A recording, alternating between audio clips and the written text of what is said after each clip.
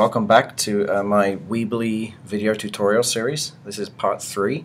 In part 3 we're going to take a look at some really cool ways to change the actual layout and structure of each of your individual pages on your website. I think this is one of the good features of Weebly. So let's take a look how to do that. Alright, so we're going to look over here at your elements. You're going to have to scroll down to structure. We're going to take a look at adding columns today. Okay, so here we go. Just like your other elements, you're going to drag and drop and choose where to drop. I'll put one right here. Now what this does, it essentially kind of divides my page into two. So you can see now we've got two areas that I can drag elements into. And up here, when I hover the mouse over, I can change that to 3 columns, 4, or even 5. So let's just go back to 2 for now and show you how that works.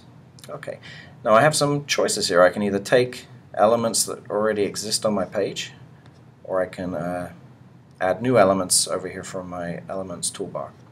Let's just take this picture I put in earlier, and I'm just going to put my mouse over the box here, and I'm going to drag this element, and now you can see when I hover over the different parts of my columns here, it's going to let me drop them into one or the other. So let me just drop that one there.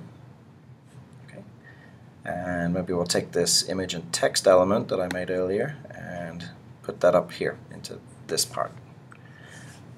I can adjust the size of each column by dragging here.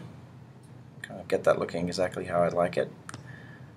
Maybe this title should go at the top here. Put that above there, or I can even add this inside my columns here, like so. So you can see it's a pretty powerful feature that allows you to kind of get the page looking exactly how you want it to look. And that's adding columns.